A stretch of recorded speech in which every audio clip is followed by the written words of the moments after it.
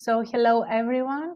Welcome to the Sustainable Finance Workshop, a partner event of the EU Green Week. I'm CHRISTINA DELIGIANNI, the co-founder and managing director of Verimpact and an EU Climate Pact ambassador. In line with the European Year of Skills, the partner events to the EU Green Week 2023 will focus on the topics of skills for sustainable, resilient, and social fair communities. So we have chosen the topic of sustainable finance for a general audience with speakers from different sectors: banking, policymaking, the investment world, and the impact investing, the charitable organizations. We will be focusing on sustainable finance and investments. We have a great cohort of speakers with us. Mr. Spyros, Kouvelis, the director of the Institute for Sustainable Development at the European Public Law Organization, an international organization. Dr. Haris Labropoulos, the president of the Hellenic Development Bank of Investments in Greece, HDBI, will be talking about the sustainable finance and its mechanics. Ms. TERESA FARMAKI, nature-based investments from ASTARTE Capital, will be talking about the innovation ecosystem and sustainable finance.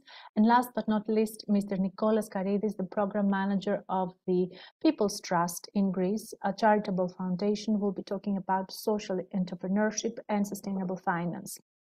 So some housekeeping rules before I give the floor to Mr. Kouvelis. You can use the chat to pose questions, and if time allows, we will be taking your questions addressed to speakers. The webinar is recorded, and we'll be sharing a recording after that.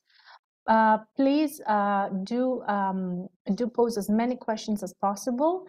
And just a little note that this is also an event that has been endorsed by the EU Climate Pact. So, Mr. Kouvelis, the floor is yours. You also have a presentation to share on the introduction to sustainable finance and what ESG is. Thank you very much. Before I take the floor for my presentation, let me just clarify that I had been struggling for a minute or two to let everyone reach and be able to post on the chat. I think now it is okay, because I see people being able to do this. So if you have any questions or points you want to share, please do so. And without taking any more time, I will share my presentation with you. Just give me a second. So I open it in full format. Okay, so as Christina said, I am the director of the Institute for Sustainable Development, and this is a presentation that is jointly developed with Verimpact, which is the tool and methodology for ESG assessment that our institute, in collaboration with Verimpact, the company Verimpact, has developed. What we will be speaking about is about ESG and how this is a defining point, let's say, in how the whole process works in terms of sustainable finance and investment, and why businesses need to be engaged in this process, both in ESG and also to be able to access sustainable finance and investment. I will start from the basics, because I was thinking while I was preparing my presentation that when you speak about sustainability to people, you get a lot of different replies if you ask them what sustainability means. Some people think that this is only related to climate change or to renewable energy. Some other people tend to think that this is more related to the third world, to developing countries, to poverty and hunger and so on. So I thought that we might benefit from taking a global view of what sustainable development is about.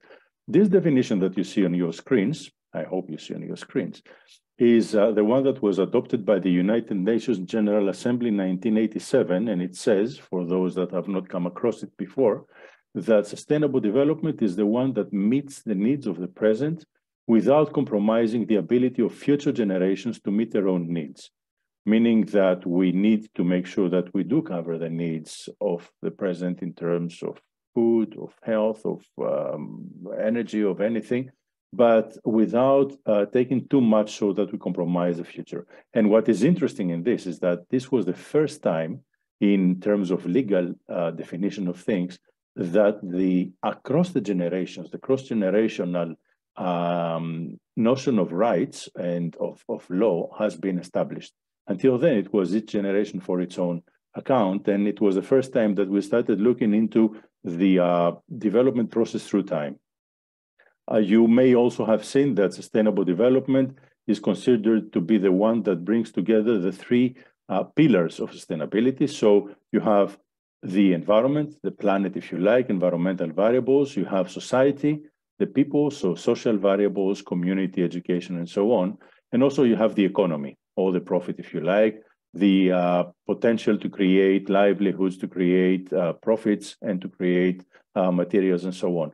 Only when all three of those meet together, we can say that we have sustainable conditions. If we have only two of them, we have different conditions that might be bearable, that might be equitable, that might be viable, but they're not sustainable. And in order to understand how we came to need a definition for sustainable development, I will show you a couple of pictures and some basic facts. What we see here is a picture from the International Space Station. And what we see is exactly here, the Gibraltar Strait. This is Spain. This is Morocco. This is the Mediterranean Sea and the Atlantic Ocean. And what we can see in this picture is how much dispersion we have in terms of energy grids, of highways, obviously connecting these places. But imagine if we had been in a position to take the same picture from exactly the same spot 100 years before. This is a picture from, I think, 2010. Imagine if we had the possibility to take a similar picture with a spaceship, if we had one in 1910, all of this would have been dark. And there would not be any networks, no grids, no highways, no nothing. And it's very interesting to realize that this whole development has happened in less than 100 years. And one of the reasons why this happened was this. People realized that there is a lot of energy that is captured in fossil fuels. So we started burning in the beginning coal, and then we started burning other types of hydrocarbons. So we were able to use a lot of energy that was condensed. Until then, it was only the energy that human body or animals could provide, and then also some rudimentary ways of using wind, but in the old ways and so on. What happened with all this energy being available is that we shifted to what we know in the 1900s as the Industrial Revolution that changed the way that people worked. So instead of having people actually running the process, people were actually controlling the machines. And you know the story since that time. The other thing that happened is that we managed to be able to change a lot the face of the earth. So take away a lot of forests, take away a lot of other types of land use, and do massive food production. We used machines, but not only machines, we used a lot of fertilizers that are also very energy intensive. And the result was that we could produce much, much more food so that people were in a position, actually we were in a position to feed many, many more people. And one more very important breakthrough through those 100 years that we described since the time of the Industrial Revolution is development in science and especially health that managed to change the expectations and the expectancy for life for people not to lose their lives. And this is a picture of one of the first vaccinations from polio back in 1954, when children were dying actually of polio. Since then, this has been not eradicated, but it has been controlled as a problem.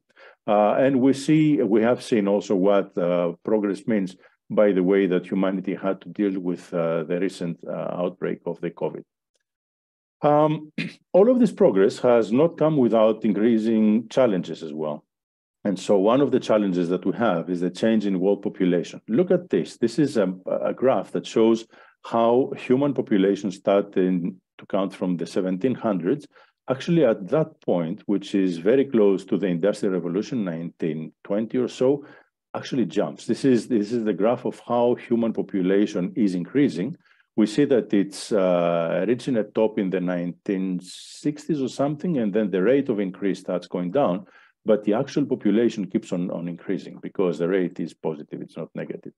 And so we have more population that is happening, that is coming on the earth. And this is not distributed equally. This is a very interesting map that shows how many new lives we have every hour in different parts of the world. What is interesting to see is that we have, for example, in Kinshasa and in Lagos, in Nigeria, 85 new lives. This is how many are born minus how many die in an average, right?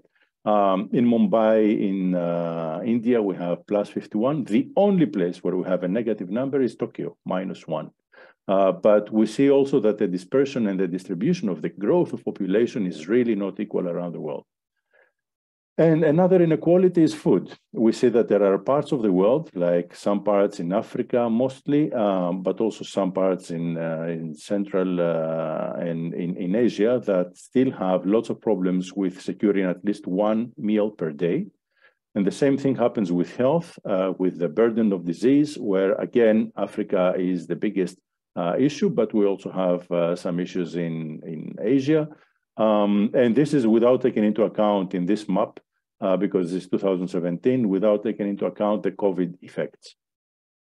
One more very important issue is everything that is related to gender, and specifically this graph shows how important education for women, young women and girls is important in terms of population control in Africa. What you see here is that the current situation in 2015 was that Africa had 1.2 billion people out of the 7.3 in the total population. If we have a rapid development in education for young girls, for women, and for young girls and women in Africa, this means that the population will be contained to 1.9 billion and the world population to 8.9. We will continue with the status quo, which is that we have some efforts, but not very good and not very efficient everywhere. That means that the Africa population will grow to 2.5 billion and the world population to 9.6. And if the system crashes and we don't have education development in Africa, this means that this population will increase to 3.2 and 11 billion globally. So you see that actually making the necessary space and giving the right tools to women, to young women and to girls is very, very important, not only in terms of human development, but also in controlling population. This is also a very interesting graph that shows how the resource use is happening in the world. What you have here is a line that shows which is the world biocapacity. So what actually can be carried by the carrying capacity of the earth. And we see that we have a lot of countries that are still under the very high human development level. This is the Human Development Index here. So many countries that are lagging in development are still utilizing resources underneath the world biocapacity. But then you have countries that are either in the process of development, like China, Brazil, and so on, that are above this. And of course, all the countries that you see here, like USA, Japan, all the red ones are European Union countries, are way outside. I mean, they have a high development level, but they're consuming too many resources. In a proper world, in a sustainable world, everybody should be inside this green box. And this is a failure of the system, obviously. And the two biggest issues that we're facing is climate change. This map does not show you the effects only of climate change, but it's a map of displacements because of conflict and disasters in 2020. And it is the first time in the history of the world that we have more displacements in terms of numbers that are due to natural causes related to climate change, like floods, fires, and so on, than displacements that are related to conflict, that are the red dots. This is a very important moment in history because it's for the first time that we see that nature becomes a bigger issue for people not to be able to live in the places where they want to be, rather than conflict and wars. And the other very big challenge that humanity is facing and the planet is facing is the loss of biodiversity. Look again here, how everything is rather contained until around the 1900s, remember the Industrial Revolution, and then the loss of species becomes really, really much, much higher after we start doing all this development. Obviously, this is very much related also to the effect that we said for changing the use of land for agriculture and so on. All of these things, they create something that is known in the discussions about sustainability as megatrends. Megatrends are powerful, transformative forces that could change the global economy, our business, and the society the way that we know it. And don't stick with the blue letters, just take the black ones. The megatrends that we have isolated and everybody speaks about is first, urban growth, because people are moving more and more into cities. This means a lot of different demands for resources, for space, for construction materials, and so on. Second is girls' education. We just spoke about that. Wealth inequality. It's interesting to see that wealth inequality is actually increasing around the world. Food security. We mentioned the issues about food and people not being able to secure at least one meal per day in many parts of the world. Burden of disease, I don't need to say more about it because you know, everybody knows now the case after COVID, but of course, it's not only this. Let me just tell you that I was speaking with a friend who's working with UNDP in South Sudan, and I asked her during the times of COVID how things are with COVID, and she said, Spiro, things here are so critical that people don't even think about COVID. They have much bigger problems to deal with, so you can imagine. Climate change that we mentioned before, biodiversity loss, and of course the pandemic. But of course, in terms of the mega trends, it's not only negative things. We have some positive things that are happening. So extreme poverty has fallen. The decline in the share of the world population that live in with less than $1.9 a day has dropped from nearly 35% to under 11% in 2013. The pandemic actually and the war in Ukraine have actually reversed a little bit this process. Hunger is falling, and again, the hunger percentage is falling, but the actual absolute number is increasing because the population is increasing. Child labor is on the decline, which is a very important thing. Life expectancy is rising. More people are going to school and for longer time, so the schooling period for people is higher. Renewable energy is getting cheaper and widespread. Breakthroughs in medicine are very important, and we expect that we'll be able to control within the next 10 years, not only pandemics, but also issues of diseases like heart disease, arteriosclerosis, cirrhosis, and so on. And of course, the technological progress with the advent of artificial intelligence, which of course also hides some risks, but we cannot get into the discussion right now. The response that people have decided, that the countries have decided to have in the face of all of these challenges, is what we all know, the Sustainable Development Goals. As some of you will know and others won't, this is a decision that was made in 2015 by all of the countries of the United Nations, where they agreed on the Agenda 2030, and they agreed on having those 17 Sustainable Development Goals that were dealing with the biggest challenges: poverty, hunger, health, education, so on and so forth, with specific sub-targets for each one of them. And the point was that those targets had to be met by 2030. Spoiler, we're not getting there. We are having some improvement, but because of the pandemic, because of slow progress, and because also of the armed conflict in Ukraine, but also in other places of the world, the progress is stalling, is not going as fast as we wanted to. So there's a need to be more. Out of these things, one of the most famous, I would say, agreements that came out of the Agenda 2030 is the Paris Climate Agreement, the effort to contain the global temperature growth under 1.5 degrees centigrade.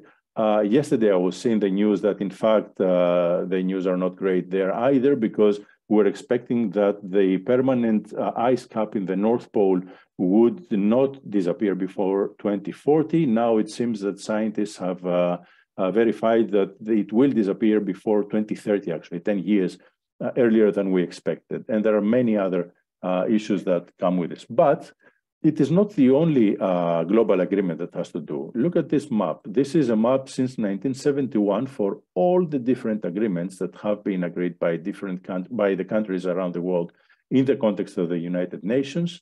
So we have the UN Convention on Climate Change, but we also have Convention for Desertification and so on. So it's a continued process.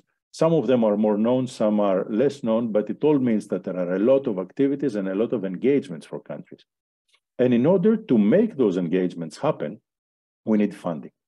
And the funding that needs to be mobilized to really make the Sustainable Development Goals happen is between 3.3 to 4.5 trillion per year, which is a lot of money. And this is why what the United Nations say is that we need to shift finance towards the goals. And I'm saying this because we need to talk about finance in this short presentation. So as you will see, everyone from institutional investors to retail investors to investment funds to multilateral development banks and everything need to streamline their effort and lead it towards the Sustainable Development Goals. And even if they do, or actually the reason why they do, is that out of the 3.9 trillion that is used annually, that is necessary annually to reach the targets, 1.4 comes from the countries, but the rest, 2.5, needs to come from the private sector for investment entities and so on. And this is the investment gap, but it's also an opportunity why we need to invest more in things that are related to sustainability. Different parts of the world have developed systems for providing for this. Most of you will probably know the Just Transition Mechanism of the European Union that is mobilizing in total between 90 to 110 billion in investments for the Just Transition Fund for the energy transition. And we have many other examples. But let me tell you about specifically the role of business and why sustainable finance and investment is important. Sorry, Christina, if I'm going too slow or I'm taking too much time, you'll just interrupt me, right? We do have time. No worries, we do have time. Okay, thank you.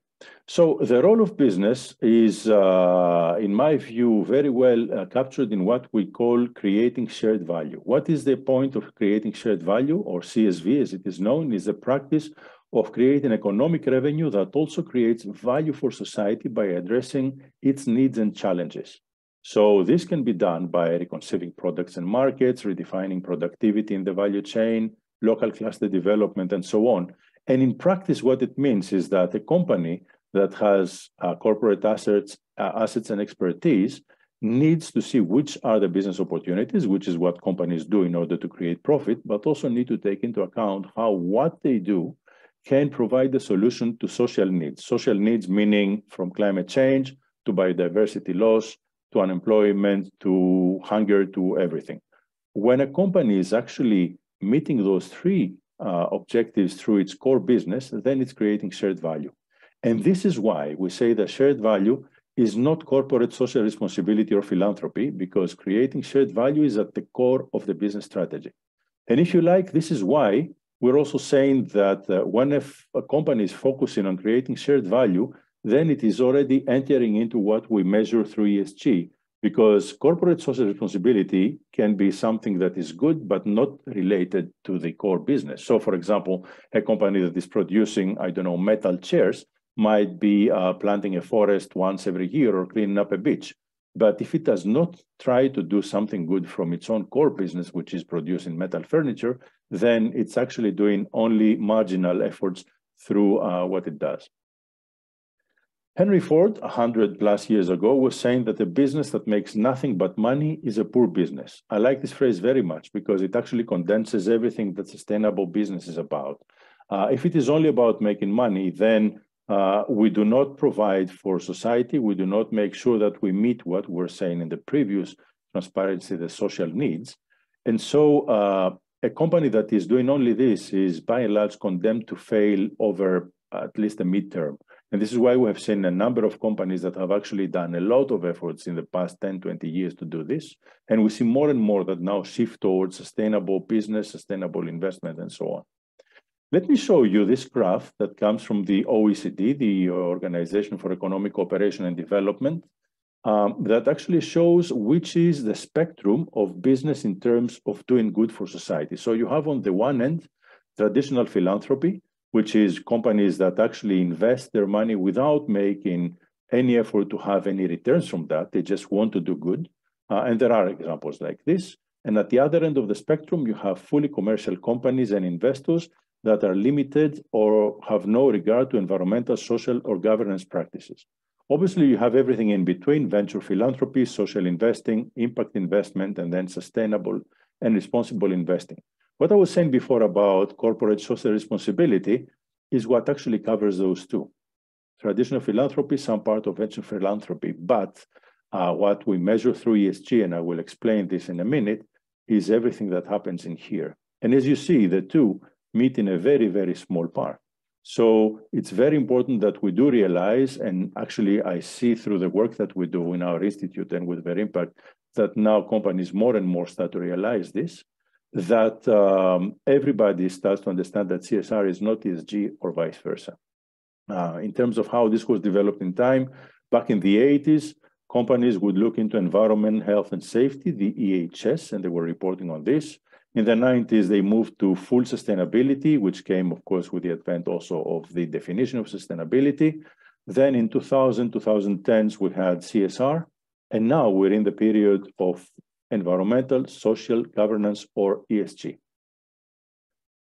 Let's see how ESG investment is happening. The global rise of ESG dedicated funds, so the funds that are looking into this part of the graph, how we can actually make money by actually investing in things that provide solutions. So look at these numbers here. The funds that started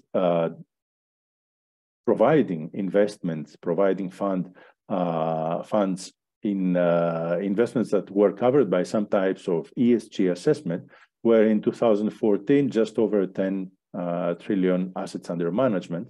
In 2022, this has become 5 times as high, and the expectation for the bullish growth is even bigger. And by 2024, we expect that we'll probably go beyond the 55 to 60 trillion assets under management. And the other interesting part of a graph like this, these are both from Bloomberg, is that you can see here that the blue one is specifically about green investments or green debt. The yellow one is about social aspects, and this magenta one is about sustainability as a whole. It's very interesting to see that what is expected to be the full sustainability ESG investment is bigger than what was the base back in 2021, just in 4 years. So the growth is amazing, and everybody is starting to look also to not only the environmental aspects of sustainability, but also to social and to other aspects as well. I'll go a little bit fast with this because I wanted to stay for a minute here. This is a survey that was done in 2021-2022 by the World Economic Forum. And they asked, I don't remember how many people, which are the 10 biggest challenges that they see in terms of risks on a global scale in relation also to where investments should go. And the listing that they did was the first, climate action failure, extreme weather, very much connected between them, biodiversity loss, remember what we said about this huge loss of biodiversity that we have, social cohesion erosion, with things that we see happen in many parts of the world, livelihood crisis, infectious diseases, human environmental damage, natural resource crisis, debt crisis, and geoeconomic confrontation.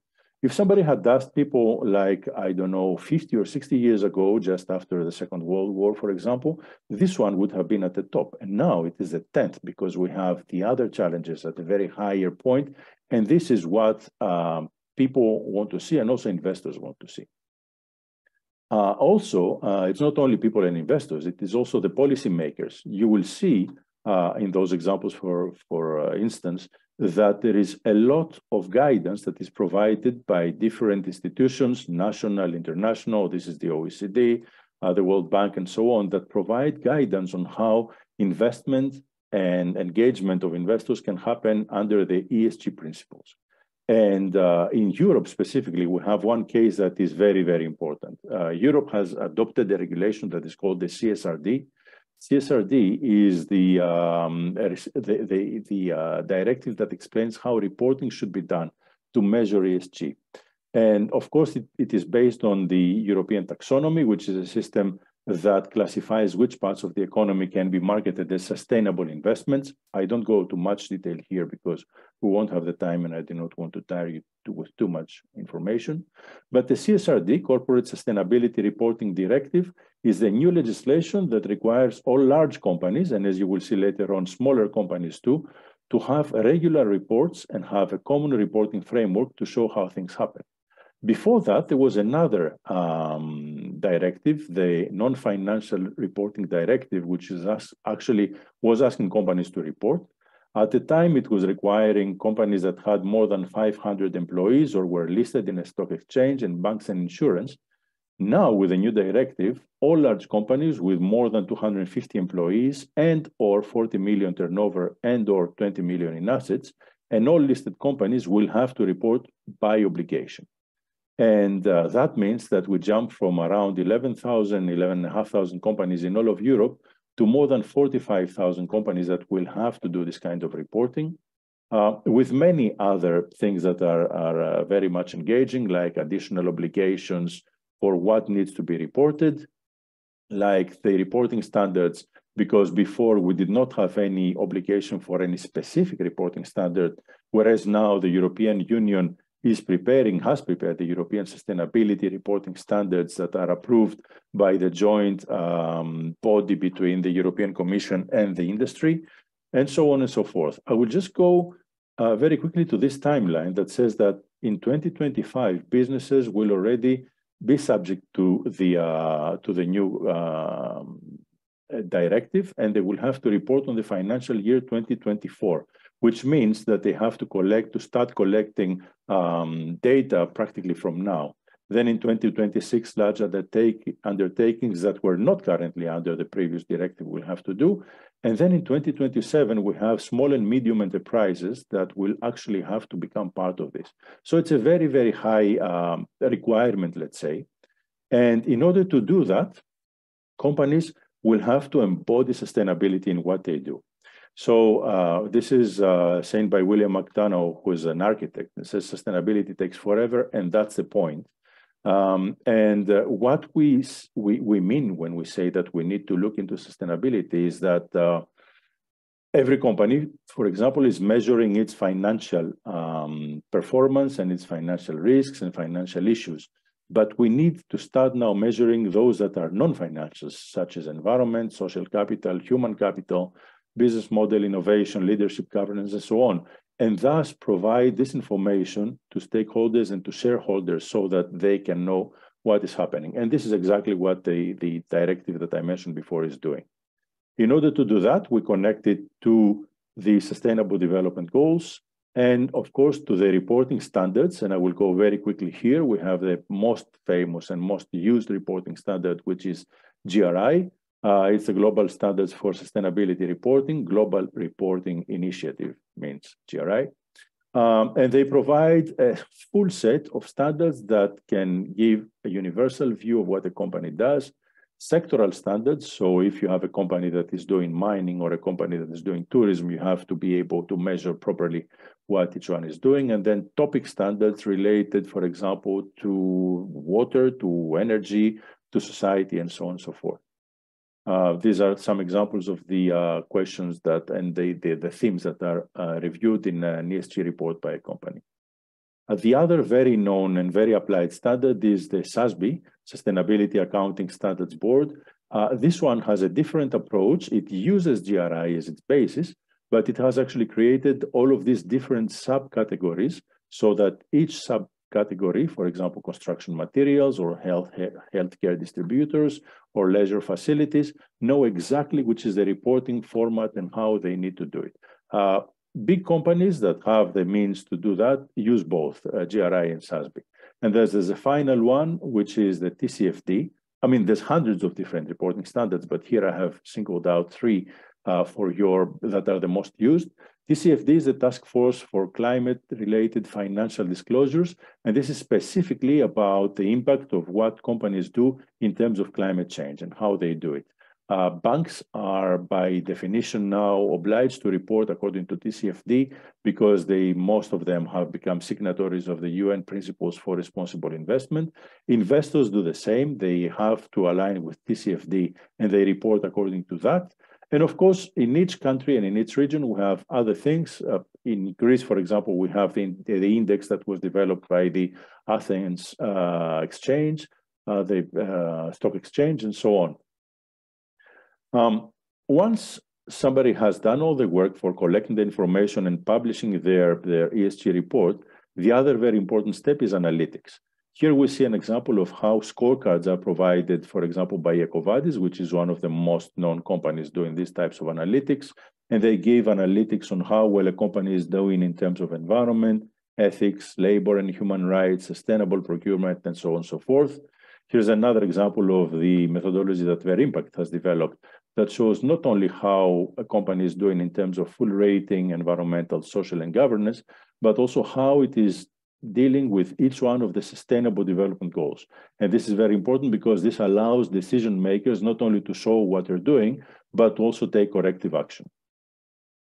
When reporting in ESG, it is very important to consider some things like process automation, reporting that needs to emerge from a single point of convergence so that there is accountability, to secure the data that is transmitted because this is very sensitive data for a company, and of course to be able to process and give feedback on what is reported. Besides the analytics, there is also a service that is provided by a number of companies, which is the ratings. This is Sustainalytics, another company that is doing a lot of work on ESG. This is the ESG risk ratings that they are doing. So you can see, for example, this company, these are fictional companies, 1+1 AG, that has medium ESG risk. You have companies that have low risk, companies that have high risk, and so on. This is very important for investors, because when your company will want to go to an investor to look for investment for its development, your investor, the investor that you're addressing, will look into those things, maybe through existing ratings or by using their own tools that they will do. And I'm sure that we'll hear in the from the next speakers about this. There is also the MSCI ESG rating. This is the Morgan Stanley tool that is developed, and it actually provides different ratings: leader, average, laggard, and so on. And Christina, before you cut me off, I will be cutting you off yes. very, very soon, because we will be doing the mechanics of sustainable finance with Dr. Haris Labropoulos. Just this thing about risk management. When we do collect the information that I mentioned before, we are in a position to also assess the risks that we have in terms of different things: environmental performance, social responsibility, and so on. And this is a decision-making tool, again, for companies and managers. And the final thing I wanted to say is, I'll just go to the last slide: business transformation, which takes involving stakeholders, business culture. And so if a company wants to really go into the ESG direction, they need to develop their own strategy, the capabilities and the structure, which is their internal governance, but also change the company culture, because ESG and sustainability needs to permeate through the DNA of the entire company. It's not enough to have only the board. It's not enough to have only the ESG and sustainability people. Everyone needs to be involved in this process. And this is why we, at least in our institute, the Institute for Sustainable Development, and also Verimpact, believe very much in the process of training. And with this, Christina, I think I will stop here. If there are any questions, I'll be very happy to take them. And thank you very much for your attention. Great, thank you so much. We have one question about the percentage of VC funds that are actually asking for ESG-driven startups. But I would like to take this question after Ms. Farmaki.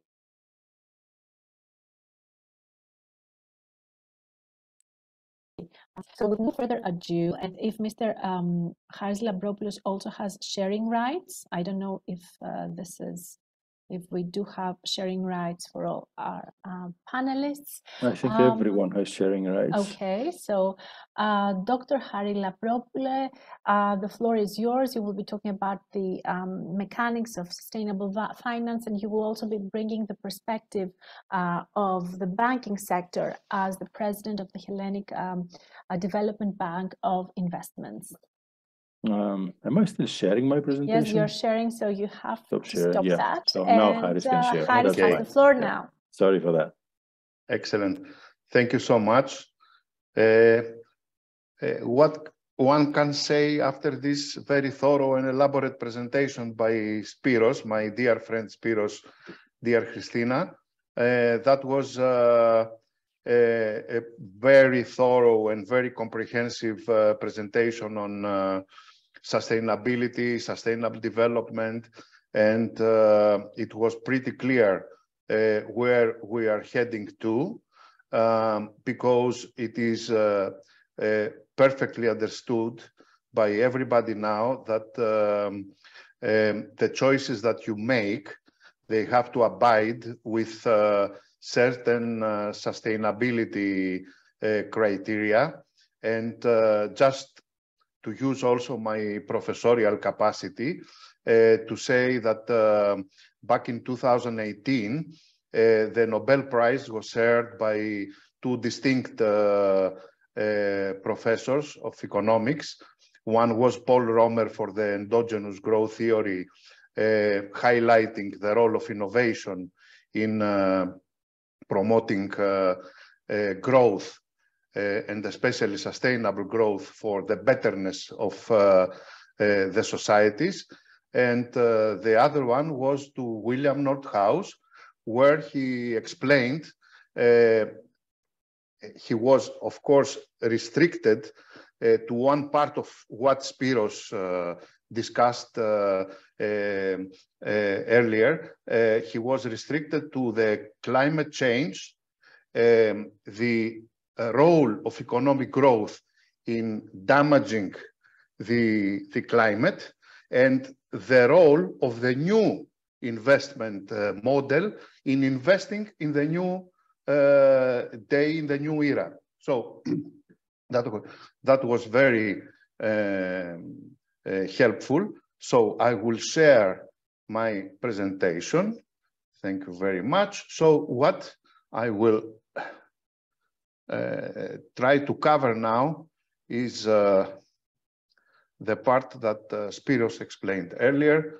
And I will focus, of course, on not on the general banking, let's say, outset, but on the private equity and venture capital scheme. So from my part, as the president of the Hellenic Development Bank of Investments, I would like to explain how venture capital take into ESG into account, and what is the case in Greece, and our role in promoting this. So to start with, just explain to our audience what is HDBI. HDBI is not a bank, is the sovereign fund of funds of Greece.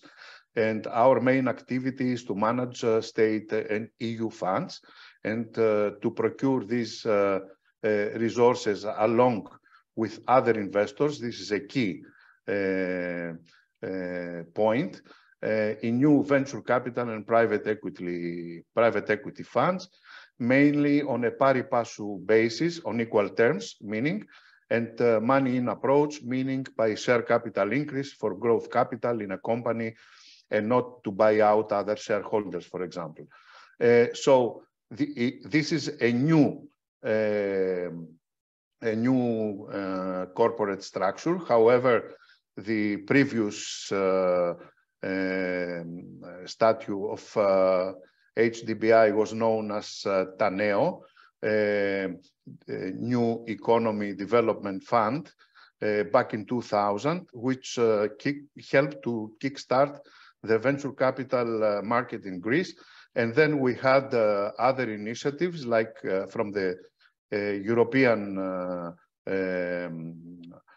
Union side, like the Jeremy initiative and the Equi Fund. So today, what we do is that we try to steadily work towards the enlargement of the equity ecosystem in Greece. We try to foster international best market practices and establish sound international strategic partnerships. Today, we manage about 2.1 billion euro that were mandated by the Greek state for us to invest in this new venture capital and private equity funds. We do that through the 8 innovative open calls. We follow the demand versus supply approach, meaning that we want to abide with the market appetite and not to create an artificial demand in the market. We refer to various asset classes and multiple sectors. We aim to support innovation and the entrepreneurial landscape. And of course, at the end of the day, we want to produce positive impact in the Greek economy. In this respect, I would also like to add that we act as the equity platform instrument of the National Resilience and Recovery Plan, Greece 2.0, of the RRF, the European Commission Resilience and Recovery Facility. We manage 500 million euro there. And of course, we manage on behalf of the state 93 million euros invested in the Festos fund for 5G technologies. So the epicenter of our strategy, as I said, is to further develop and strengthen the Greek venture capital ecosystem. And our mottos, which are reflecting our core vision and embedded values, are we invest for growth and financing innovation. However, it's not only what we do from the Greek part. We look at the broader picture. We want to multiply the effect, and therefore we need to have, as I said earlier, credible and successful strategic and investment alliances and partnerships, either sovereign or private, at the European level, and of course further afield. This is very critical in today's global environment. We want to put the Greek entrepreneurship in the radar of foreign investors. We want to attract value-added investments. And of course, we want to help our fund managers to facilitate successful exits. So in that respect, we have solid partnerships with BPI France, the French development banking and investment institutions. We have partnered as founding member with three other European counterparts apart from BPI France, the German KfW Capital, TESI from Finland, and Fexfonden from Denmark, to create a partnership for the so-called Scale Up Europe initiative, where what is about growth funds cooperation. Sorry, I have a cold as well. That's why I apologize for that. To invest in big tech that is scaling up in Europe before they decide to depart from the European landscape and the European value-added and GDP contribution to go abroad, like, for example, overseas in the States or in Asia. This is very important. And we have close partnerships with the European Investment Fund, our European counterpart, where we work together in developing new initiatives, like, for example, initiatives in the sector of biosciences, which is very important for our continent.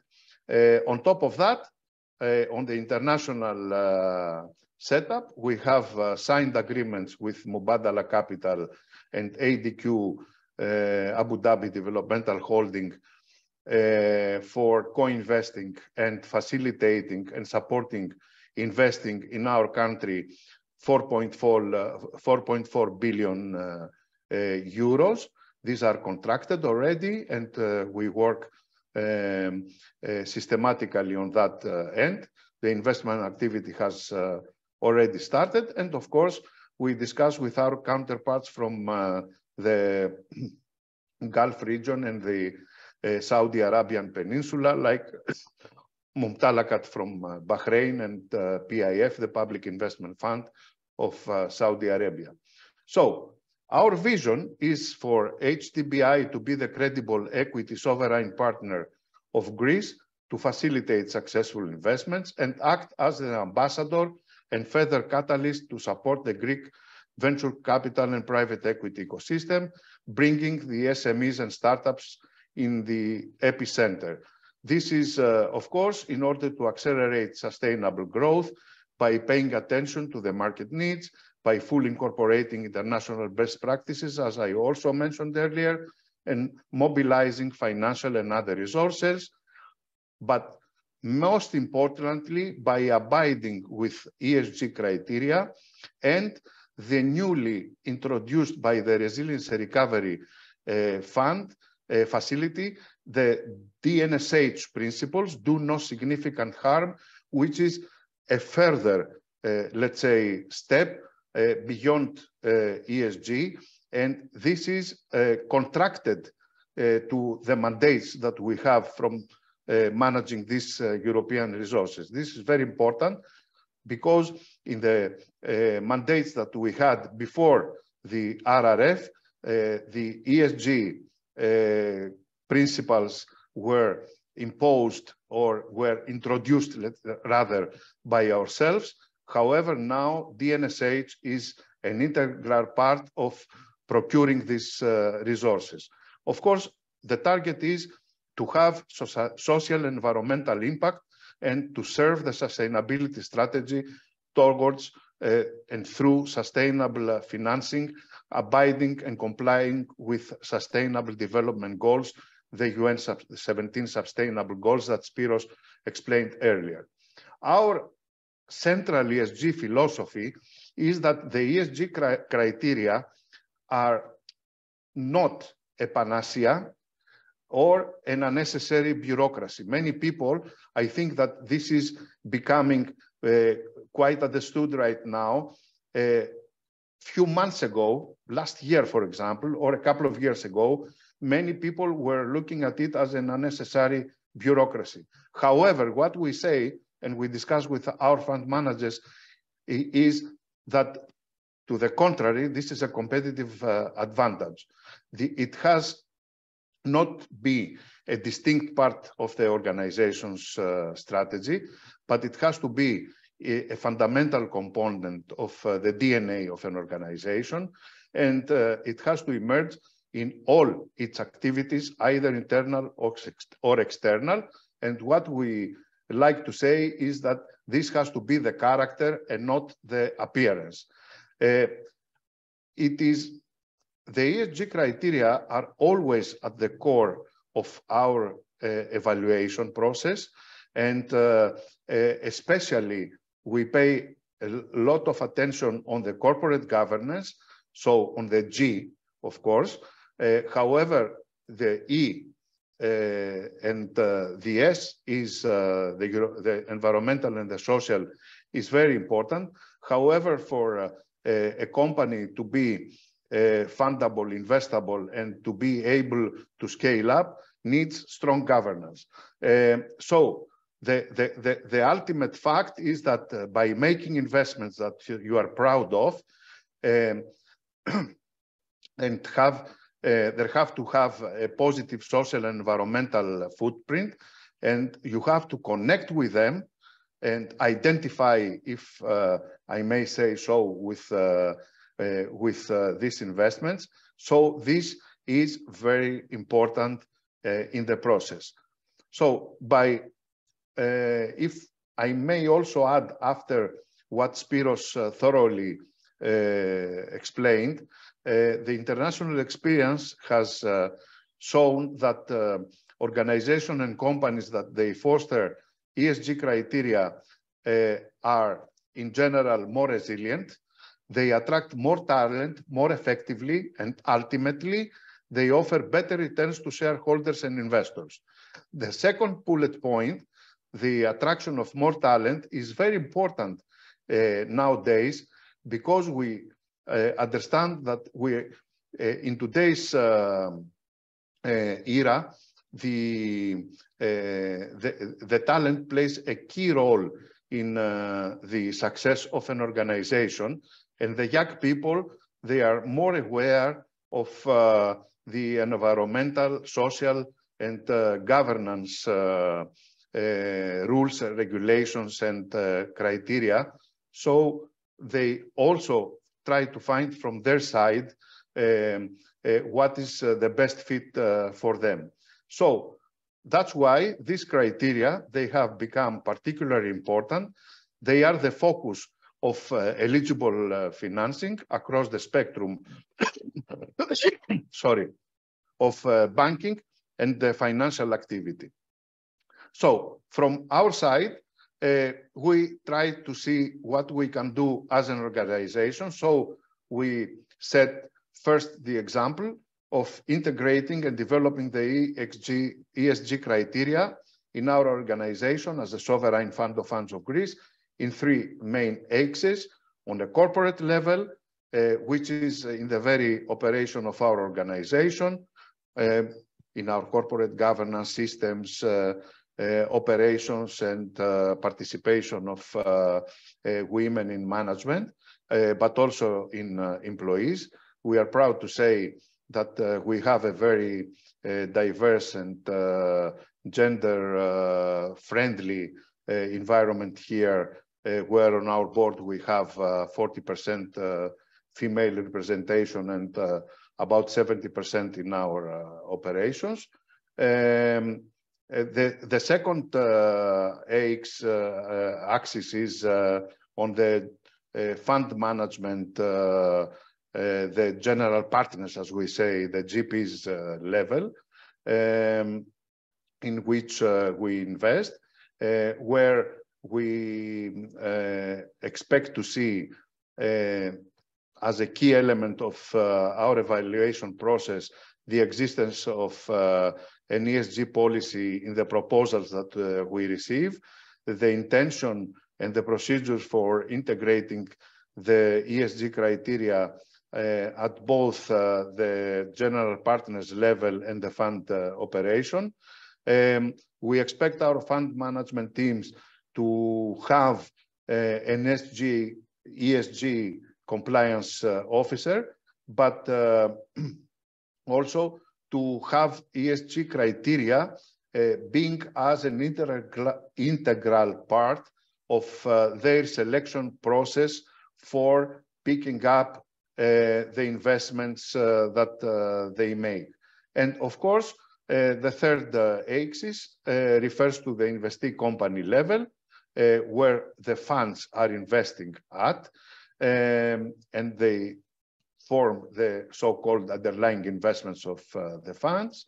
So in this respect, we expect that the fund managers should ensure that the companies in which they invest, they comply with the ESG criteria and the do no significant harm principles were applicable. And in addition to the required annual financial reporting, audited reporting, we want to have, for the fund managers to have in place a mechanism for monitoring and reporting non-financial information at all levels, to be also provided to us. Okay, we all understand and we see that a lot of progress has been made. This is not something that like international financial reporting standards one can copy and apply. There are various aspects for somebody to consider. However, this is very important, and I think, and Spyros, Mr. Spyros Kouvelis can explain more on the efforts and the progress achieved so far towards ESG reporting to date. Okay, what I want also to say is that in traditional banking, in commercial banking, what is very important and what will become very important is that ESG at a certain point of time will become definitely an on-off criterion for granting or non-granting financing to a company. But what is we see that is happening now is that ESG compliance or ESG friendly companies, they have accessibility to a wider range of products and environmental in the traditional banking sector. So, moreover, apart from the investor side, being either sovereign as ourselves or our international counterparts or financial intermediaries like the fund managers or otherwise, special emphasis on ESG compliance is also given by the supervisory authorities and regulators. For example, the Hellenic Capital Markets Commission, it was briefly mentioned by Spyros earlier, has asked large listed companies in Greece to provide written non-financial information disclosures, meaning and referring to ESG, that companies must make in accordance with Article 8 of the so-called taxonomy regulation, which was applied for the first time in Greece last year in 2022. Very important. So this is becoming part of our normal entrepreneurial and corporate process. Coming back to the VC, to the venture capital funds, special emphasis, as I said, is placed on companies that they have a mission to make the world a better place, that they share high values, and that combine both prosperity together with achieving their goal, meaning they bring profits to the shareholders. Additionally, to what would be envisaged earlier as a single investment criteria, meaning the financial results. So we see that mainly on companies that they incorporate innovative technology solutions focusing on solving real problems with high social and environmental impact are in the epicenter of the investment selection process of the various fund management investors. And indicatively, I can say about clean energy, the so-called clean tech, agri-tech, food tech, fintech, prop tech, health tech, cyber security, mobile and skill certification, skilling, reskilling and upskilling, industrial technology and contact, and so on. So just to say that despite that our innovative open calls, the 8 open calls that I explained earlier that we have in HDBI, they were announced 4 years approximately ago. They abide to a large extent to the above. So what we try to do is that we want to continually evolve the framework for the implementation of ESG. As I said earlier, one cannot do alone things. Therefore, we have partnered and worked closely with the European Investment Advisory Hub of the European Investment Bank to update continuously the information on ESG, to be aware of the best practices from other countries and peer organizations, adapt them to a certain level, and when necessary, to incorporate them to our own procedures. And of course, we discuss with other organizations, like, for example, EPLO. We have the pleasure to discuss together with Spyros and CHRISTINA, get continuous feedback on that and try to incorporate as much as possible this new knowledge on our procedures. So, closing my presentation, what I would like to say is that despite the various global major disruptions and prolonged uncertainties that we are facing nowadays, the prospects are quite positive. We saw that from Spyros' report on progressing on the international. Of course, we saw the challenges, but also the progress. And of course, I want to state that sustainable finance plays a key and very important role to this end. Thank you so much. Thank you so much, Dr. Labropoulos. A very thorough presentation on what HDBI does and how sustainable finance and ESG criteria and implementation of ESG criteria is part of what you do, of the work you do. I have been taking down notes, like ESG criteria is not a panacea, or it's not an unnecessary bureaucracy, and the fact that you're looking into the non-financial information and reporting from companies. And with no further ado, let's move on to Mrs. TERESA FARMAKI from ASTARTE Capital.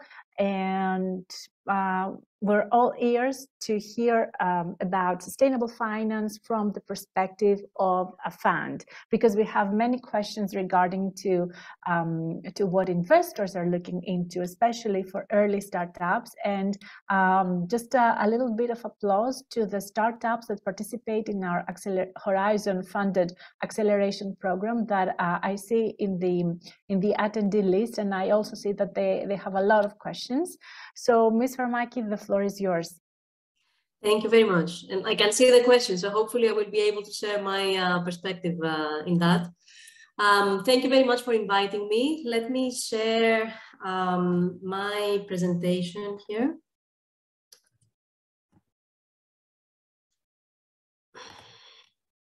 Perfect. I hope you can see it fine, right? Okay. So first of all, let me start by, for you who don't know who ASTARTE is, and explain, put in perspective basically where I'm coming from. ASTARTE, we are an asset manager. We're based in London and have offices in Athens as well, in Toronto and Sydney. And our focus is exclusively on sustainable real assets, so infrastructure, energy transition, transportation, nature-based solutions, and forestry that I will talk about. And our approach into the space is really follow the macro trends that you heard very well already before. Follow the macro trends, identify assets and investment opportunities that play a clear role towards sustainability, and invest our capital and help other investors invest next to us in order to scale and provide and complete that journey. So our perspective into this, and what you will hear from me, is really our view of working with private investors, primarily institutional investors globally, and how we can mobilize private capital to really help invest in these opportunities and assets that help us move towards net zero and provide a solution towards sustainability. I will cover very briefly, because you've heard a lot about already on that, is what is the problem, but putting it a little bit into context. And then what are challenges and opportunities for private investors coming into that space. And lastly, but not least, the example, a very strong and powerful example that we have found as a company to invest in the space, nature-based solutions or nature-based investments, and forestry in specific. So first of all, about the problem, you heard about climate change, global warming, so I will not go into explaining what it is, but some very strong, again, data around it is that 9 out of the 10 warmest years since 1880 have been in the last 15 years. This is a very real problem. It's already affecting us. We all feel, even in Greece, right, that we felt maybe that it was a bit more remote. We feel the volatility and the extreme weather conditions. And this is droughts, wildfires. Maybe you've heard what's happening in Canada these days. The fires, the smoke from wildfires that have never happened before have reached all the way down to Miami. Floods, tropical storms, and rising sea levels. Now, just to put into perspective, we talk about carbon credits, and I will talk a lot about CO2. So do you all know what is a ton of carbon credit that we typically refer to? The easiest example is a balloon of diameter 9 meters. So this is a very, very big quantity, and we refer to it in millions usually. Now, the cost of climate change, and why is it so important for private investors as well? Not just policy, not just nice to talk about, because there is a very real and a very relevant financial impact as well that everybody feels, from governments all the way to private investors. These numbers here show you just the financial losses as related to weather disasters or climate change, directly climate change events. So just in 14 years, from 1970 to 2010, the financial losses have risen from 50 million a day to about 400 million a day globally. And that can tell you the magnitude effectively of direct economic and resource loss that we are all experiencing. Again, this is another way of saying, looking at it. The budget that we originally had calculated, were allowed effectively to maintain the 1.5 degree increase in temperature, we have already exhausted 86% of that. And if we don't do anything drastic, we will reach the limit in about 10 years. Now, very broadly again, and you've seen that before, I'm sure, United States, China, Russia among the top 3 emitters, and you follow down the list. And in terms of commodities or economic activity that mostly contributes to emissions, it's aluminium and other main commodities. Now, in terms of CO2 absorption, or areas where you usually tend to capture the CO2 and therefore avoid that the effect. This is the tree cover back in 2010. And here you see the tree cover loss, again, in the past 10, 20 years only. So you can see the massive effect that we have been doing on our planet from the trees, and again, leading into a little bit forests and the role of forests in mitigating that or changing that. So challenges and opportunities for private investors. You heard already that a big part of the problem, of the solution, needs to come from private capital. So what is their perspective? How do they see, and what are some of the main issues why they do invest, and what keeps them from investing, correct? So number one is, as we like to say, climate change has become financially relevant. It's not a nice to doing, it's not just social responsibility, it's not just responsibility, it has become financially relevant, and it's a material part of every investment decision that people make. And therefore it has become an integral part of how private investors invest across everything, quite frankly, today. So a little bit, so back to the questions of how many investors care about ESG and climate change and sustainability. Reality is that from our perspective, everyone cares. The question is more how educated they are, how familiar they are, how many resources they have to evaluate it appropriately, and obviously how much it is integrated into their processes. If it is financially relevant, if the numbers are huge, then why some investors are not, right? What is keeping them, or why don't we see a faster or bigger increase in private capital in that space? Number one is there is still a very big, I will call it misconception, quite frankly, of whether ESG and sustainable investing comes at a discount, right? Or is a compromise or a trade-off to financial return. Reality is today, you've heard it from other speakers, and I will say it again, we believe at ASTARTE, we strongly believe that ESG and sustainable investing is actually direct value creation. It's not a compliance matter. It's not an ethical matter. It's a direct, also, in addition to everything else, it's a direct source of value creation. I will give you tangible examples. Organic products, right? Organic agricultural products, responsibly sourced materials into retail products, generally demand or command a premium. Customers are willing to pay more for responsibly or organic products. The second thing is, in the other way around, is from risk management perspective.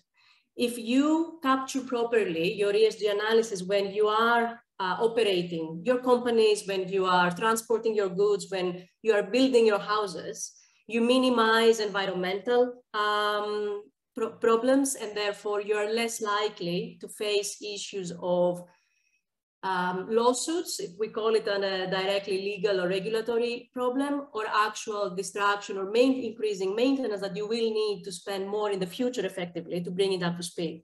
So from both sides, either risk management or direct value recognized in the market, from both sides, it is a value creation. The second thing, greenwashing. There was also a question about it in the audience, and you often hear the term, right? Investors, the same thing. Everybody agrees today that sustainable investing is extremely important, but what about greenwashing? Nobody wants to be caught a victim of that.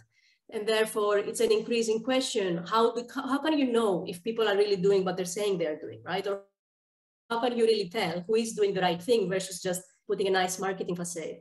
And all the tools and bodies that Spyros mentioned in the beginning are tools and aim to help in that process. So there is a very big effort in trying to identify effectively or raise the awareness of the right actions through reporting or through standards.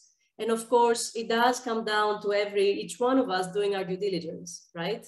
And looking and putting in maybe a little bit more work into what is actually there. From the company side or the manager side, again, maybe pointing to some questions, what you can do to avoid or not to be victim. The essence of it comes down to how do everything you can to show that everything you advertise as your principles and as your actions are somehow verifiable or demonstrable through your results. So put in the processes, put in the tools, reports, data, keep track of things, everything you can do to demonstrate that what you talk is actually implemented through your processes, is what avoids the pitfalls of greenwashing. The next one, though, at the same time, is kind of the same thing, is data availability. A big reason why private capital is not being mobilized faster effectively into sustainable finance is data availability. ESG is relatively new as an area of focus and monitoring, therefore, and there are less data available. So companies are still trying to discover or implement effectively processes that can bring more data into what they're doing and how the things they're doing, how they have been generating results. And this is particularly true when it comes around social impact effectively. Environmental, we now are becoming much better in measuring our CO2 footprint, material intensity, but at the same time, if you think of things like social impact, how well do we engage with local communities? How well, what is the full impact of our actions of a project to the broader welfare of a community? This is where it becomes more difficult, right? Or people are now coming to find the ways to demonstrate these things. So data availability is a true, let's say, restriction in the space, but at the same time, this is where I like to say, if you feel that, if you see something or a project or a company or a team that does something that looks like it's the right thing, it's also up to us to put in the work to see whether they are what is happening there and whether the data is there. It's not just waiting to get the perfect data set, right, to make investment decisions. If we want to act, and we want to act today, it's also up to us to put in a little bit more work and a little bit more time into the exercise. The last thing, of course, is fear of novel, right? Sustainable finance, investment models, investment opportunities, business models. These are all relatively new. A lot of institutions, a lot of teams, no matter how big, they're still getting up the learning curve of understanding how all of this plays out. And of course, there is a natural hesitation of jumping on the boat. And that makes sense, of course. But then again, this is where now all this effort and hopefully this workshop as well, right, is help people get up to speed faster, because there's definitely an urgency in all of us acting and private investors acting in that. Now, turning to ASTARTE, and as I said, an area that we have discovered to be extremely powerful as a solution in that journey, and an area that we place a lot of focus of our activities, nature-based solution, and forestry. So first of all, what do we mean by nature-based solutions, in case you're not familiar with the term? This is really investing in or managing natural ecosystems. So think of it: agriculture, forestry, land management, oceans. And today is the Ocean Day, for those of you not aware, in order to address societal changes, reduce greenhouse gas emissions, and generally promote healthy ecosystems, because this is the most, this is the best way, or the most effective way, really, of addressing everything we discussed previously, right? Flooding, soil erosion, biodiversity loss, climate risks. These solutions are generally recognized as the most effective way of combating these issues. And just to give you an idea, G20 economies need to double their investment in nature-based solutions by mid-century. This is 20 years later, right? In order to help prevent environmental crisis. So why forest specifically? Forest is a very big part of nature-based solutions, and forest specifically because forests are one of the biggest today basins for absorbing or sequestering CO2 from the atmosphere, while also providing huge benefits when it comes to biodiversity, natural ecosystem, and providing sustainable biomass that is so much in need across so many industries across the world today, in order to replace, right, to substitute plastics, oil-based products with more sustainable material. So I think the best metric on this page is really that forests today absorb about 30% of CO2 released from fossil fuels, just to give you an idea of the magnitude of the impact that forests have in our world today. Another way of saying it is deforestation, which is one of the biggest problems, therefore, right?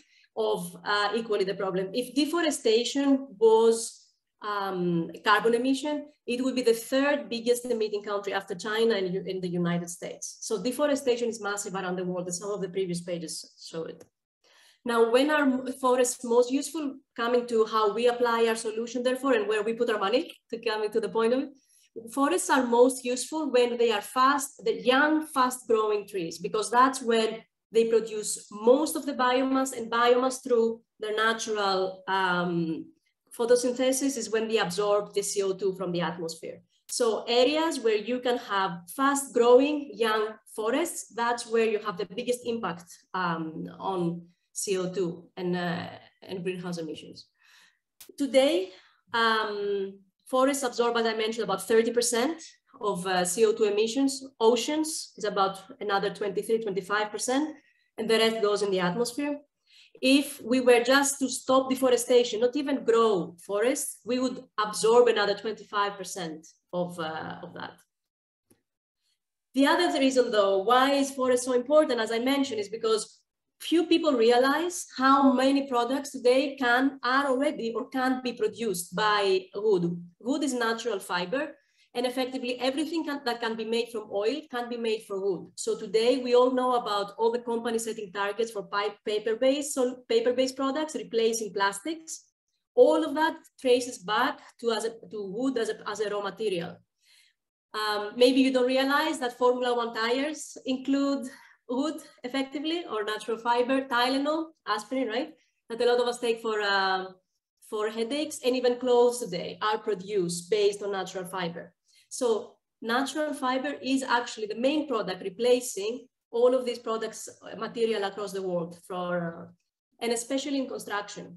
This page here shows that a 4-story building produced from concrete on average has about 100 tons of CO2. Built out of wood timber frame, it reduces 150. So you can see the magnitude, right? And therefore, and how this can help us move to an actually much more sustainable future. In forests, and this is where sometimes there is another big discussion, but I will just touch on it. We believe that managed forests, therefore, is where you can maximize the impact, because forests are great anyway. Creating new forests, fast growing is good in any case. But if you find the opportunity to develop managed forests, where effectively you can, in rotations, constantly be harvesting to produce materials for the world, that's where you maximize the impact, because then you can feed all these other sectors with material that can replace others. And this is all through nature, right? Nature-based solutions. This is now coming to, again, it's an investment, it's private capital. I mentioned about ESG impact and returns going hand in hand, in our opinion. This is how this works in forestry. The demand for wood, there is a massive demand supply gap, and therefore generally wood is a very valuable commodity today. So there is a natural financial return coming from wood, and here it shows you the need for private capital and investment if we are to meet the targets for demand in the world across all sectors. And again, meeting those targets of replacing more intense or CO2 emitting material with sustainable matter. The other source that maybe some of you are already familiar with is carbon credits. Carbon credits is a market that has helped a lot of private capital be mobilized in nature-based solutions. And I know that there's a lot of criticism around it as well, but reality is it has helped a lot of investment in this space as well. So this is a picture I like to finish with. Funny enough, we talk a lot about technology, we talk about venture capital, but forestry and trees, we like to call it, is the only established, the only proven technology today that can be implemented in scale to have such an impact in CO2 absorption and move to a sustainable future.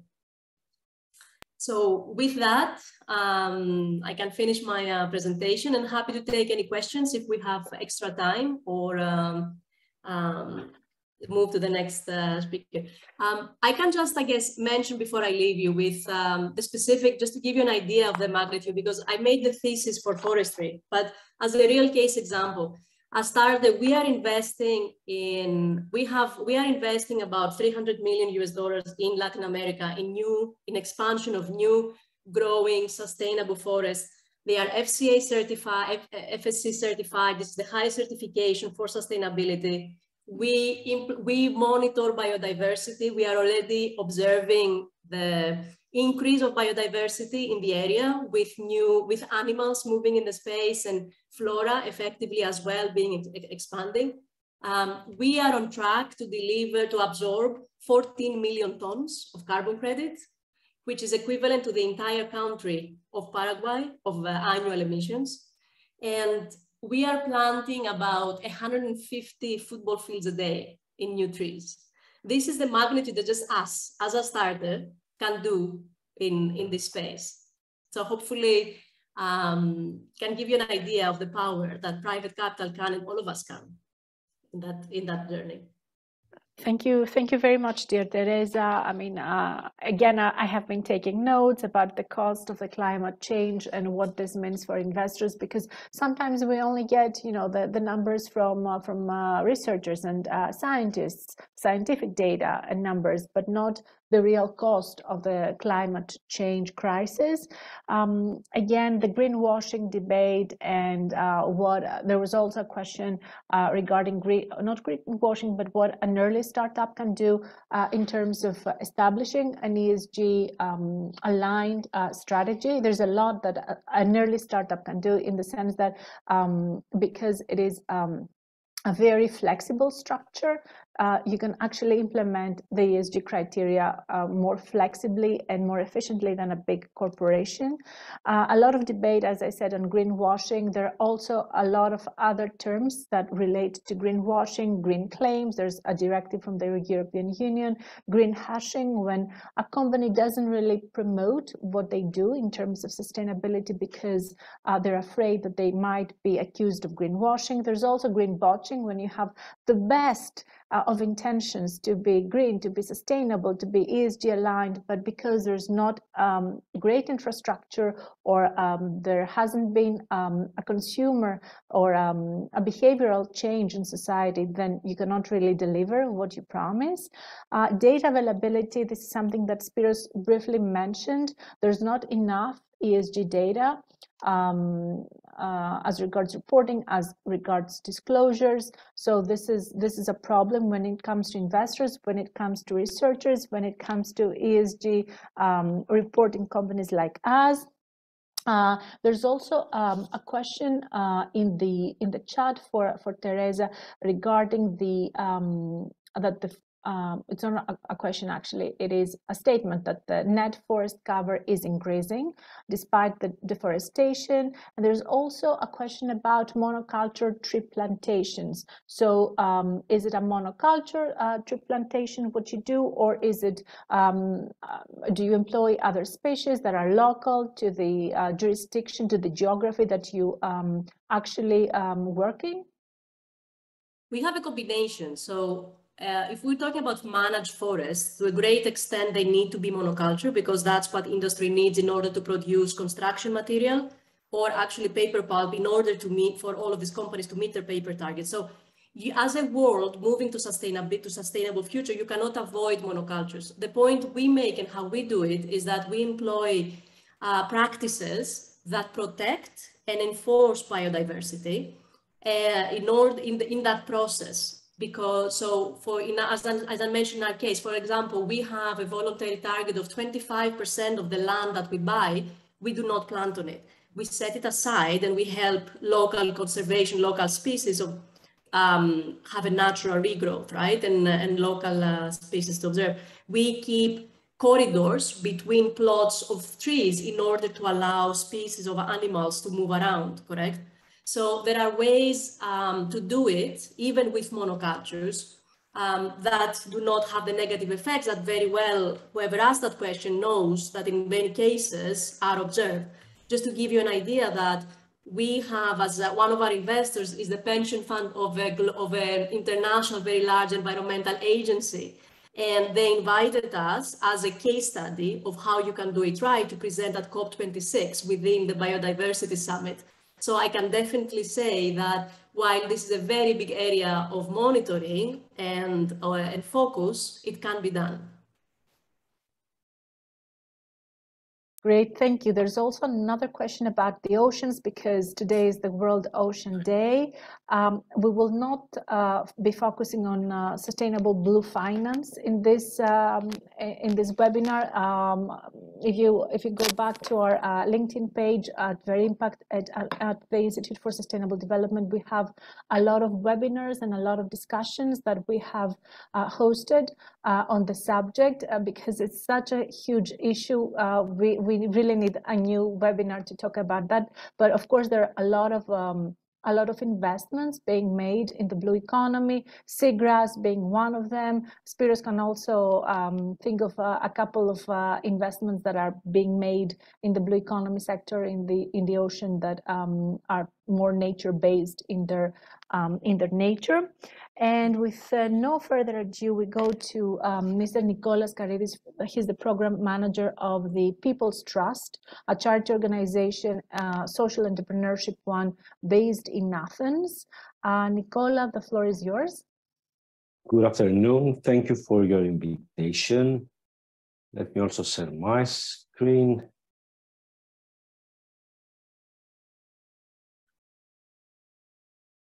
I don't know if you're seeing a full screen.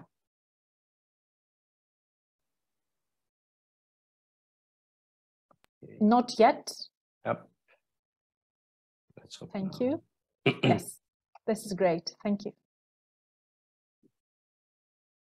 So again, thank you for your invitation. We've already heard great presentations, views, considerations, and I feel should perfectly my opening with a question. Can entrepreneurs save the world? And that was in fact a spotlight question in Harvard Business Review, featuring the article of Asokas Bill Braden and Valeria Budenich. And the article read that many people today have the sense that as change accelerates, the world's problems are multiplying faster than solutions. Slums are growing daily, affordable and sustainable energy is elusive. We're failing to provide adequate healthcare for many citizens. And whatever the issue may be, we believe that the most powerful and profitable answer is often a new form of partnerships between business and the citizen sector, which is now composed of millions of competent and competitive organizations, often led by entrepreneurs. I also personally believe that entrepreneur-led organizations can be a considerable part of powerful and profitable organization. Honestly, what worries me though is that despite how current the topic is, I am referring to a 13-year-old publication dated 2010. Consequently, I cannot help but wonder if we are on a converging or diverging path, if we're getting there or if we're straying far from it. So let me introduce our organization. The People's Trust is a privately funded non-profit organization aimed at tackling unemployment in Greece through supporting entrepreneurship, providing microfinancing, primarily grants and supplementary non-interest loans. Hence, we're constantly trying to identify entrepreneurs within our mandate, and we are evaluating business plans looking for long-term viability and new job creation potential. Since 2016, our organization, which is founded and solely funded by the Athanasios Laskarides Charitable Foundation, has supported more than 550 businesses, creating more than 1,300 new job positions, and with a survival rate of more than 90%, of which we are very proud of. We constantly support these businesses by offering business development services as training, networking, and mentoring.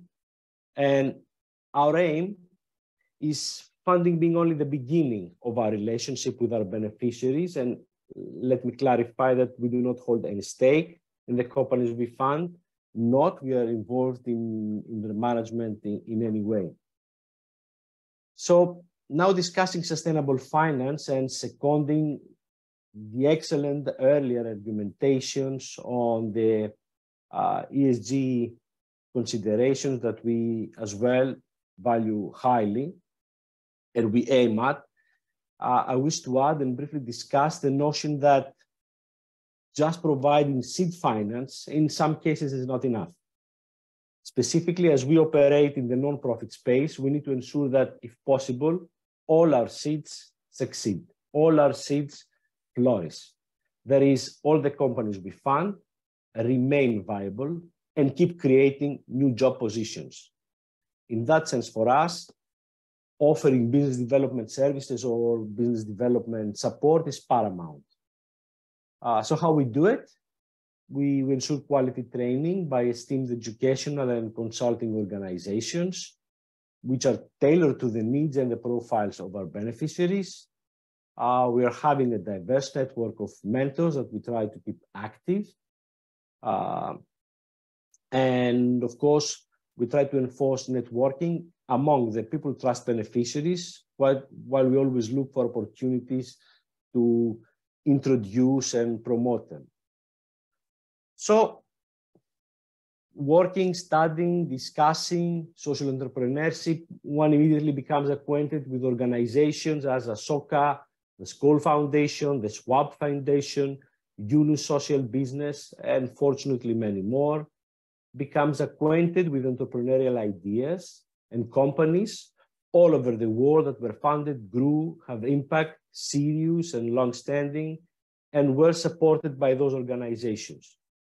We talk about social entrepreneurship, and Mohammed Yunus pops to our minds, the Peace Nobel laureate, father of microfinancing, founder of Grameen Bank, or Gregory Roxon of M-Pharma, who's been transforming community pharmacies into healthcare providers in several African countries, or Blake Mycoskie, founder of Tom Shoes, for those closer to fashion and retail.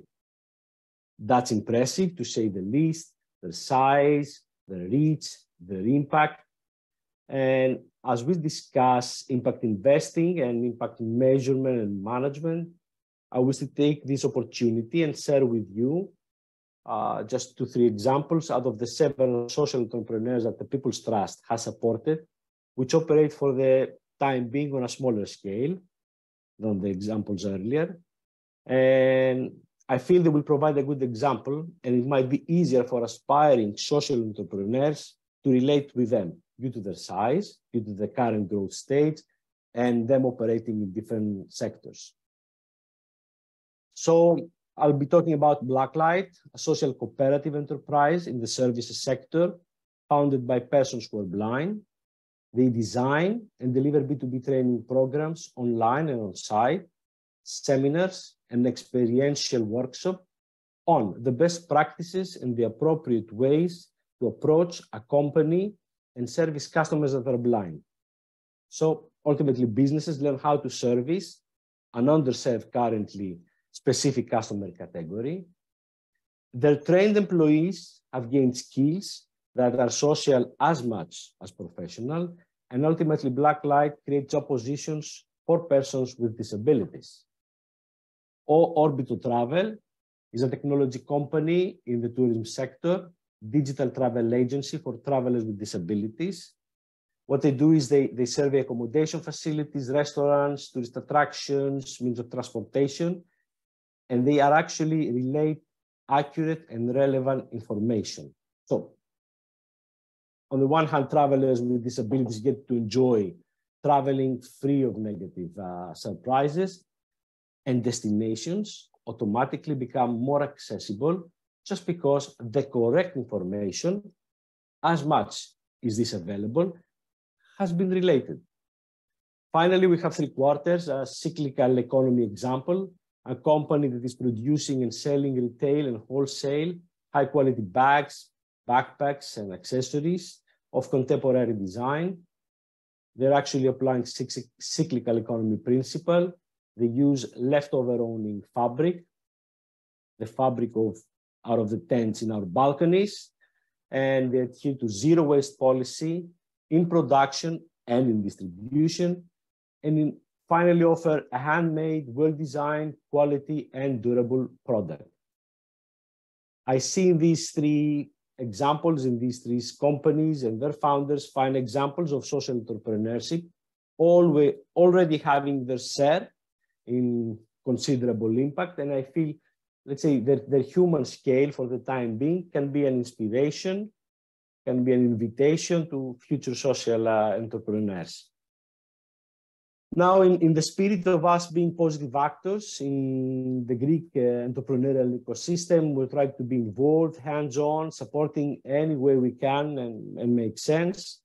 So you'll often find us in incubators, accelerators, entrepreneurial competitions, where we're discussing, mentoring, judging, evaluating, sometimes funding the awards. There's something relevant and promising that I wish to share as part of this experience. What we've seen is that as entrepreneurs are working on the business plans or preparing business model canvases, required to identify their value proposition, what problem they're solving, there is a growing number of ideas that consider social or environmental issues or both. They identify business opportunities in serving underserved groups, and they aim to innovate by offering either a product, service, a process that promotes equality, inclusivity, or as we had earlier, prevents or even reduces environmental harm. So I would like at this point to go, let's say, back at sustainable finance and make a connection with what was presented so accurately and in detail earlier in our workshop. I'll acknowledge the importance of the ESG criteria introduction, how they've been gaining momentum and acceptance, the effort made by several organizations to streamline common acceptable measurement and reporting principles. Well, all this being in the light of the challenges businesses, fund managers, and their investors admit that are presented with when it comes to measuring and reporting.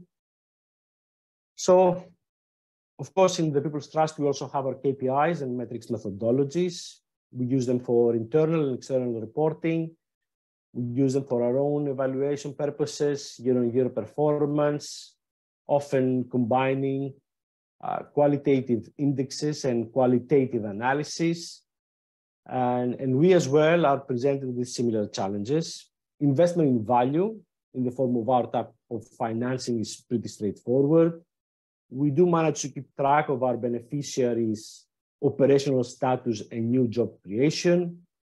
And now we're taking on, and we tend to employ techniques and resources to bring more data in assessing our impact on the local economies, on our contribution in the national economy, and this will be in different economic accounts, and eventually the subject matter of the day, how our beneficiaries and how we measure against ESG criteria.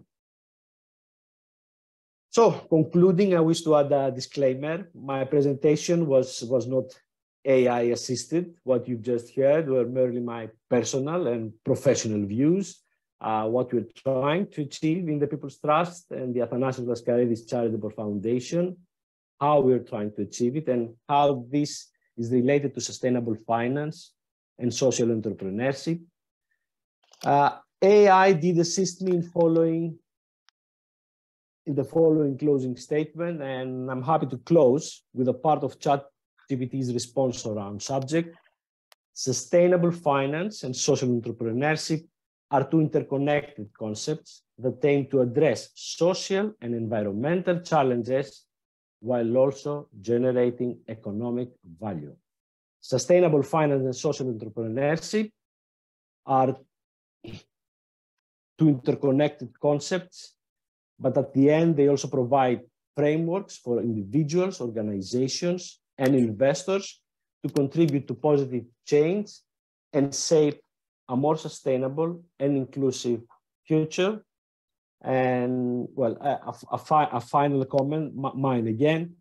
I see the challenges. Let's rise to them. The frameworks are existing, the technologies are existing, they are in our toolboxes. Let's act head on. Thank you very much. Thank you very much, Mr. Karidis. I really liked the touch with the ChatGPT, but I also liked your personal perspective towards social entrepreneurship and sustainable finance, and the examples that you gave. I had the chance today, this morning, because we were also organizing an in-person sustainability conference. I had the chance to meet Orbito Travel. It is a travel agency for disabled people that promotes accessibility, inclusion, and diversity in the tourism industry. So it was magnificent to see the impact that your work has when it comes to niche markets, in quotation marks, especially in Greece, where impact investing and sustainable finance, especially in early startups, is not that prominent. And any questions? I don't see any questions to our speakers. We do have 10 more minutes. So shall I give the floor to Mr. Kouvelis for some final remarks, and then... No, it's not about final remarks. It's about a question that came through earlier on, which I think is very interesting, and I want to go through it. There were some people, notably I have noted Mr. Alexopoulos and Luca Venza also, who mentioned this, that for startup companies, there are two things. One is that it's quite difficult to actually do a proper assessment for ESG using the tools, because they usually don't have the manpower or the funds to do it. And also that in many cases, they see that VCs actually are not asking for this information. I mean, they will mostly look into the financial economic viability, the technology readiness level, and so on. From my experience, having done this work, specifically working with startup companies and as an associate of the University of Cambridge, trying to help them do this approach, there are two things. One is that in VCs that are looking into sustainability issues, it is expected that a startup will have a strong sustainability component. If it is just a startup that is doing something that does not have a sustainability component, there will not be much discussion. There will be a lot of difficulty approaching any VC, from what we have seen in terms of our collaboration with those companies.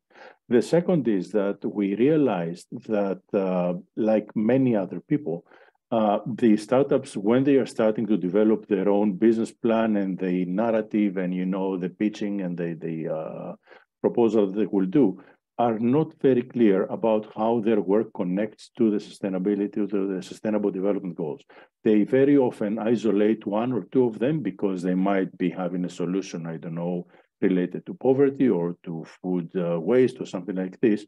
And they neglect to connect the rest of the work to the specific targets of the SDGs, which is a very big mistake, because usually they will touch on more than one thing. They will provide more than one solutions, and this gives them a much bigger profile in terms of what they do.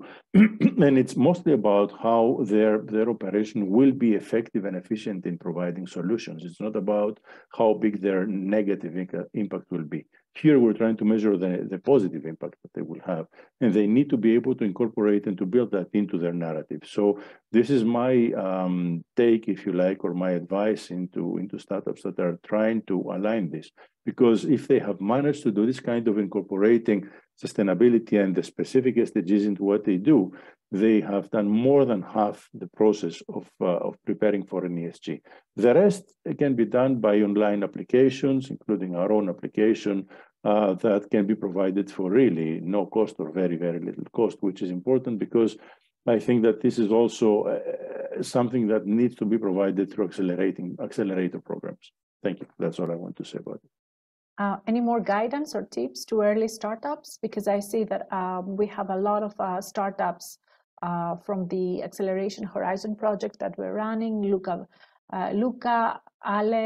Alexopoulos. I also see the 3/4, Mr. Pizzani. So any tips or guidance, Mr. Labropoulos, Teresa?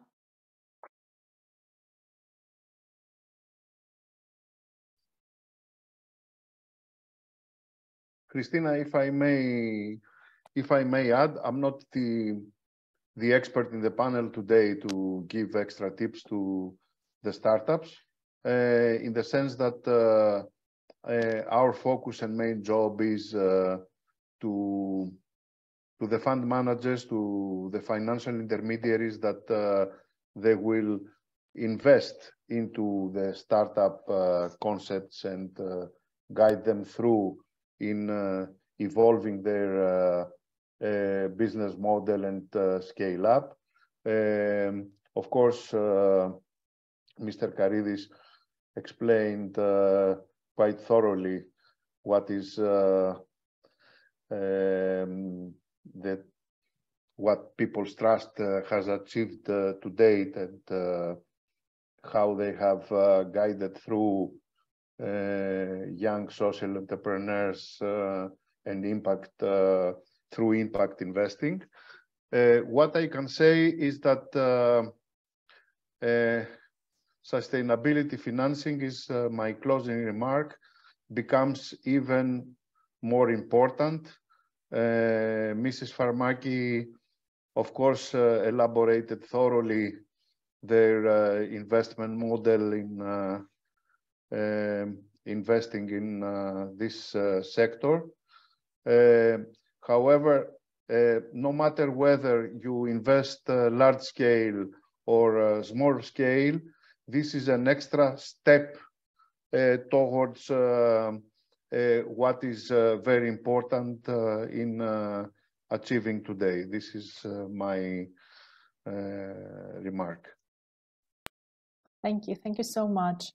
From our Teresa? side, yes, no, thank you. From our side, what I can say is that for us, when we invest, and we invest with different companies as well, right? Different companies, different teams in different sectors. I mentioned forestry, but at the same time, we invest very much also in energy transition, in decarbonization of transportation sectors, in real estate, in different asset classes.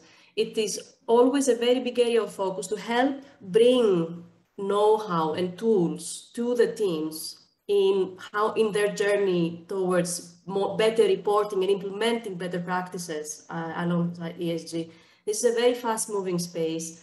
It's always relevant on every aspect, and it does take a lot of resources, right, and know-how. So for us, we see it as an additional value add in a specific work stream, let's say, that we implement together with everything else in helping the teams that we work with bring best practices, right, and get better and understand better all these implications. And maybe for those teams as well, this is something that they can specifically look for to their investors when they reach out to raise capital, right, or do strategic partnerships, because this is definitely an additional significant value add that investors can bring to teams.